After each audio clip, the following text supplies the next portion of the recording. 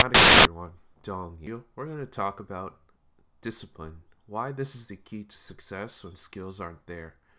So, I talked about a video why, discipline isn't everything, but I still think that discipline is a really important part of achieving success because oftentimes you're not going to be passionate about everything that you do.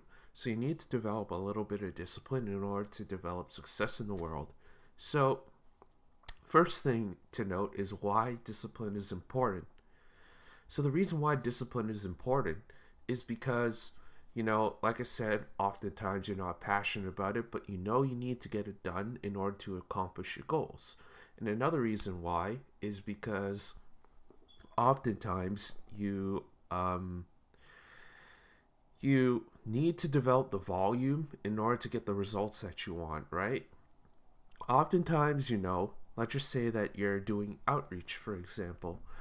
You're not going to be good at outreach until you've developed and you've done many, many outreaches in your lifetime, right? If you do 20 outreaches, you're not going to be good and you're probably not going to get results. It's just not the fact. You just got to keep practicing and practicing and practicing. But what happens if you're not passionate about doing outreach? How do you get to the point when you're still doing it very often per day and you're developing the discipline to do so? So that's what we're going to talk about